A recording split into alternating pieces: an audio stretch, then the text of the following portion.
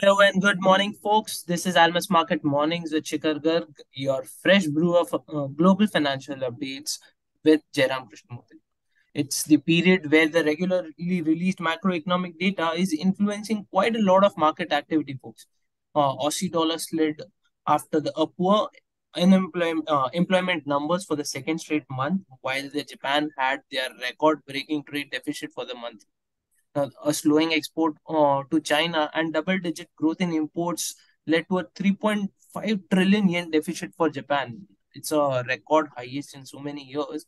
And what was interesting is the fact that it was expected even higher. While these nations reported concerning numbers, US, on the other hand, is moving on a different track altogether. The economy keeps charging ahead with a strong retail sales number and manufacturing number. So, would this further strengthen the rate hike scenario, JK? I mean, what's going on? What's your take? Good morning. Yes, when I look through the various key data points from the US in the last couple of weeks, I wonder if, after all, they are able to achieve a soft landing for the economy. If someone is wondering what a soft landing is, it's a business cycle in the process of an economy shifting from growth to slow growth to potentially flat as it approaches but avoids a recession. It's usually caused by government attempts to slow down inflation. So really, we had more evidence this week. Moderation in year-on-year inflation has been followed by a strong retail sales and housing market data yesterday, and retail sales were up 3% month on month in January, handily beating the expectations of 1.9% gain. Even the core retail sales report beat expectations, showing 2.3% gain versus 0.9% high.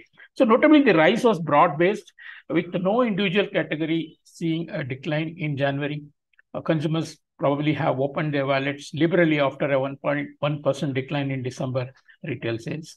Then we had the National Association of Home Builders on Wednesday saying that the index rose to 7 points to 42, notching the largest monthly gain in nearly a decade outside of the range bound from the spring 2020 COVID-19 lockdowns.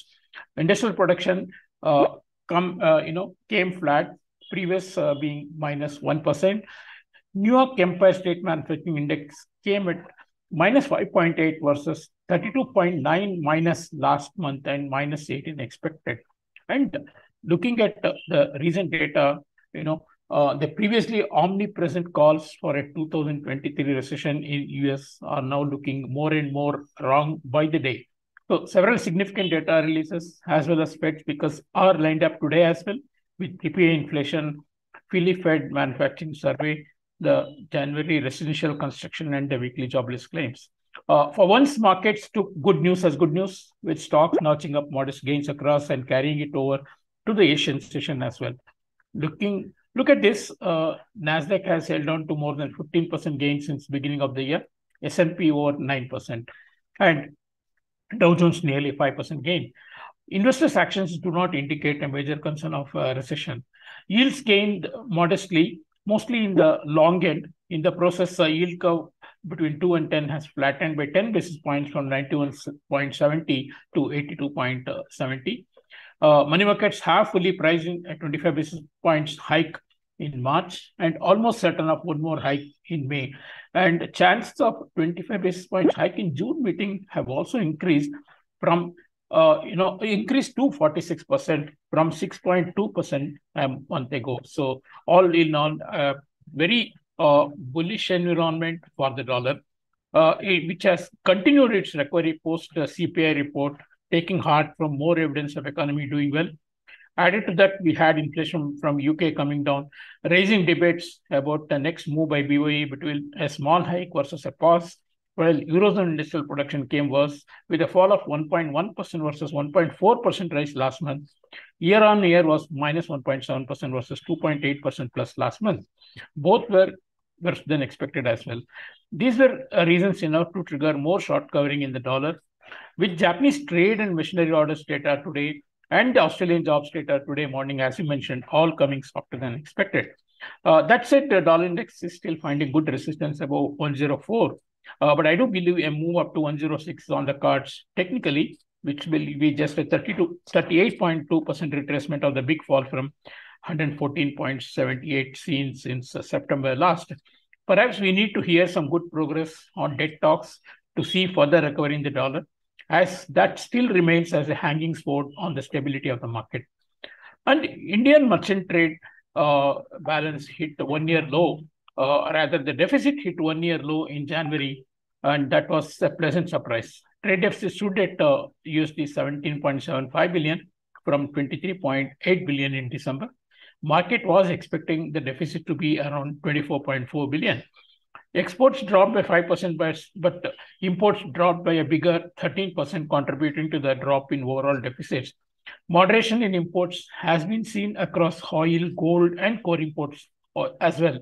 The drop in imports probably reflects lower domestic demand, but that needs more confirmation. Just for a perspective, the trade deficit for April-January of FY23 widened to 232.95 billion from 153.78 billion. So we just have to see whether this was a blip.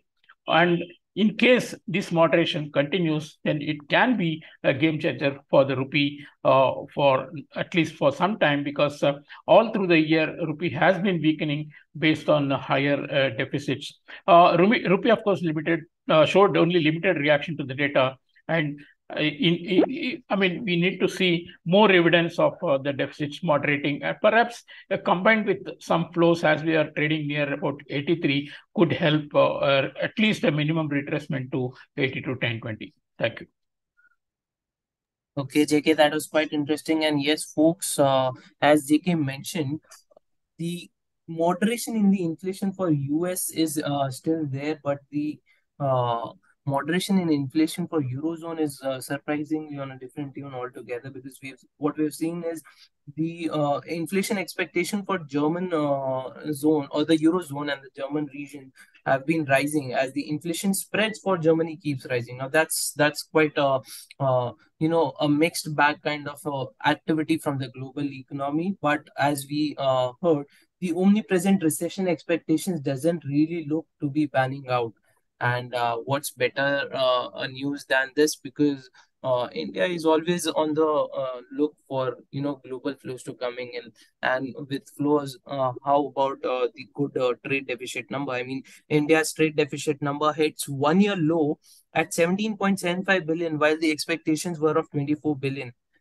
Though the major moderation in this low trade deficit number was from the imports, but it can be a game changer for the Indian economy and the Indian rupee as well.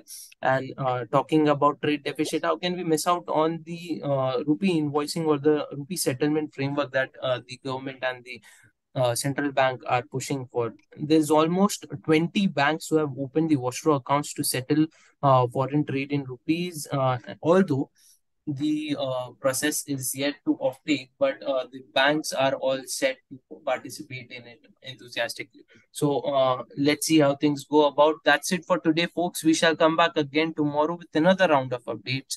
Thank you so much for listening.